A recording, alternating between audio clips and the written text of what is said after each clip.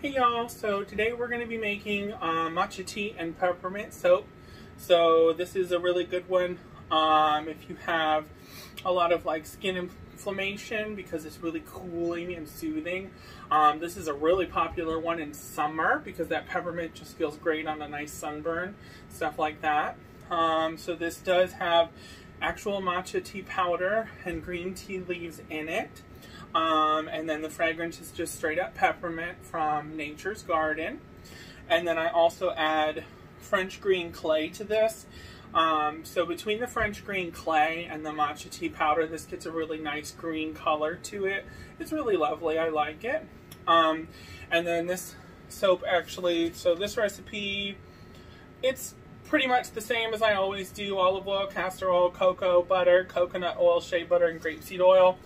And the cocoa butter and the shea butter are both unrefined, so they're yellow and brown, and cocoa butter smells like a chocolate bar. I love it.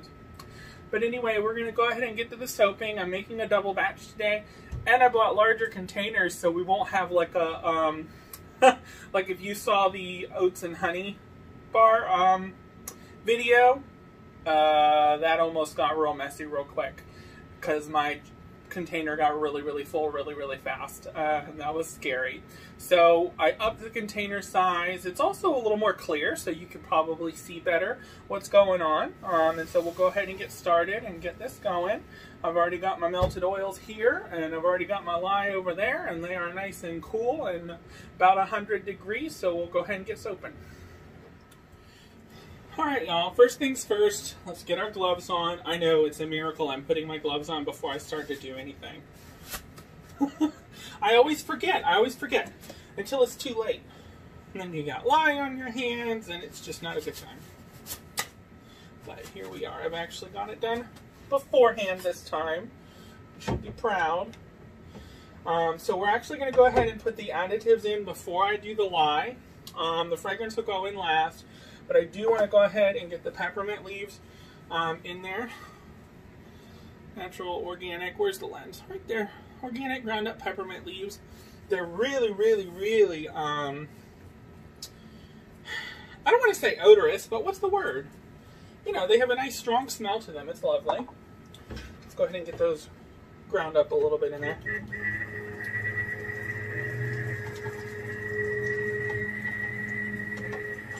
Oh yeah. Good. Alright, and then this is matcha tea powder as well as French green clay. If you notice the lighter color at the bottom, that's the French green clay, and then on top is the matcha, just because I measured the clay first. So we're going to go ahead and put that in there.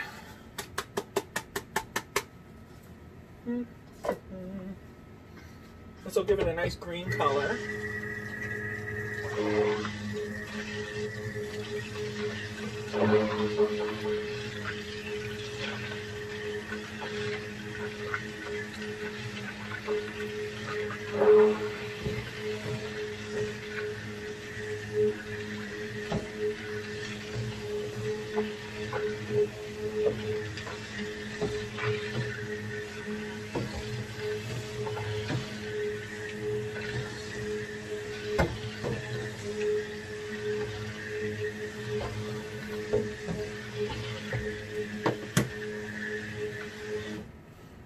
Got that good mixed in, so let's go ahead and add our lye water.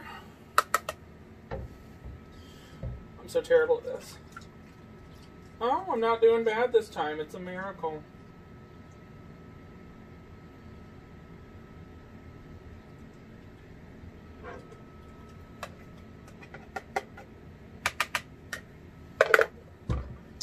Wow.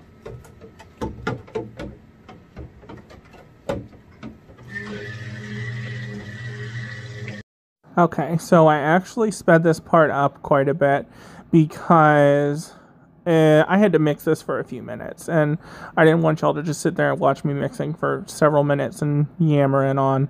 But if you notice, this actually goes from that green color, it turns brown pretty quickly, actually, and you'll notice that it's a nice chocolatey color by the time I'm done mixing it. This is because the lye is reacting with the green tea. And so what happens is it turns brown like this, and then as it cures, it turns back into that green color. And just now you can see I was adding the fragrance oil to get that all nice and mixed in there. And then I'm finishing up the mixing process, and then I'll be ready to pour in just a moment.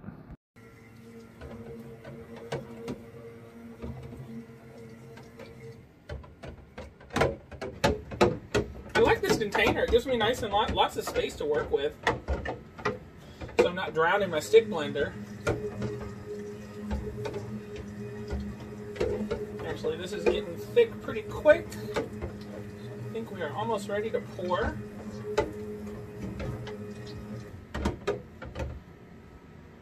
But yeah, we're at light gray, so.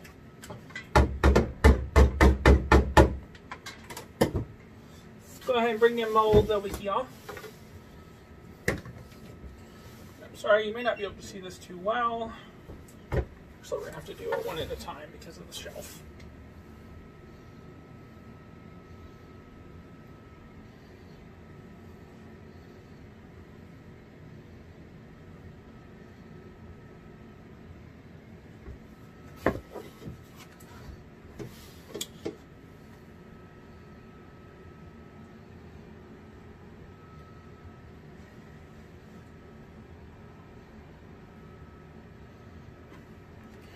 Alright. I actually beat it this time. It's a miracle. Probably because I was soaping at a cooler temperature like you're supposed to. Half the time I don't wait long enough because I'm so darn impatient.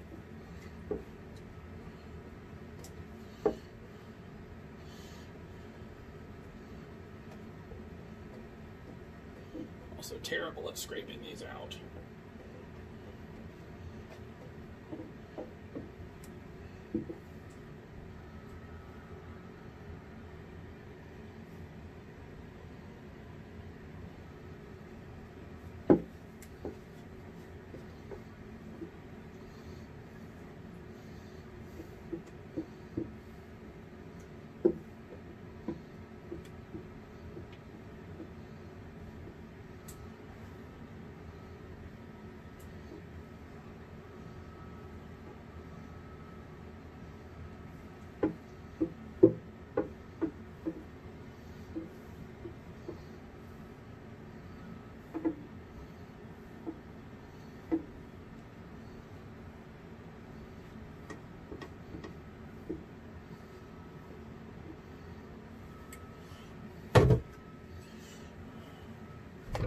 Alright, let's give it a nice slam over here.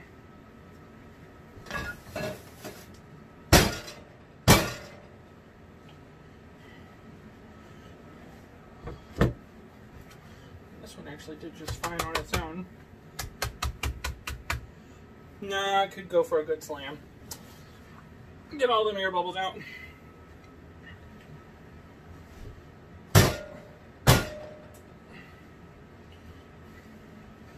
See how lovely? Right now it's brown, but it'll turn green as it lightens up and cures.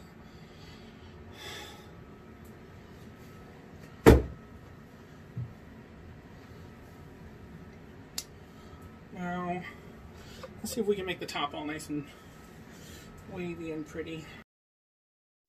Okay, so I sped this part up too because it got a little redundant, you know, just doing the same thing over and over and over and over and over again. So I wanted to speed it up a little bit.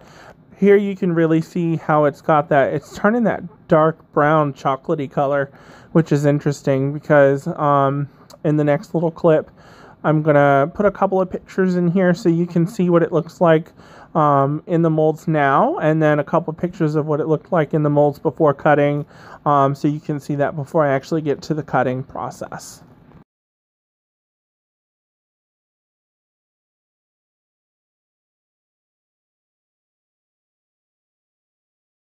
Okay, y'all, welcome back. So it is now probably like 2 weeks later. I want to say it's a week, but it's probably closer to 2. Because for some reason, this batch just did not want to set up in the molds. It was sticking. It was weird. Like, it's not going to affect the final product, but like you can legit see where it was sticking to the mold after a couple days. And I was like, all right, baby, we're going to let you sit in there for a week and chill out and get nice and firm before I take you out, so I'm not about to mess you up. That was the Nag Champa. And then here is the green tea, the matcha tea and peppermint. Came out nice and lovely. It's a really nice earthy green. You can see like the flecks of the green tea, the peppermint tea leaves and stuff like that in it. And you can see this one was sticking to the mold as well.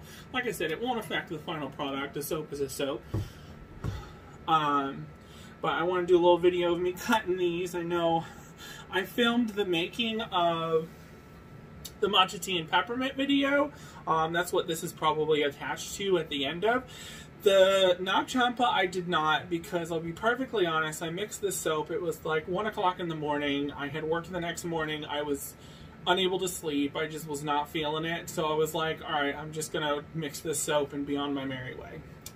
So let's go ahead and get to cutting. Let's cut some soap. All right, I've already got that nice and taut. Let's just hope they didn't get too firm and my cutter won't cut through them now. That would be terrible. I'd cry a little bit. On the outside, you'd see it happen. And now this soap, I would have liked to top it with some green moss agate, but unfortunately, ooh, that looks really interesting on the inside.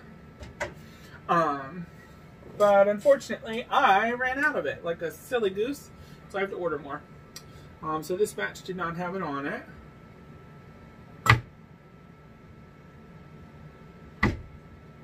Oh, that's neat.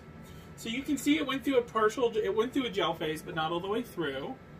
And this will lighten up as it goes too. This will all turn like this light green that it is on the outside, the whole thing, but it looks nice and interesting on the inside. Smells lovely. I'm probably going to speed this part up quite a bit.